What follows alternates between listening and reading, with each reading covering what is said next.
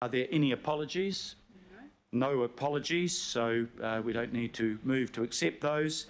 I need a resolution to allow electronic attendance, and I'm happy to move, if I can have a seconder when I've read it out, seconded by the Deputy Mayor, that the governing body approve the electronic attendance of councillors Bartley, Collins, Coombe, Dalton, Fletcher, Mulholland, Sayers, Stewart, Walker and Watson to accommodate the evolving situation with COVID-19, which makes their physical presence at the meeting impossible. It's been moved and seconded. If there is no comment on that, I'll put the resolution. Now this is where we'll have our first test of the electronic connection.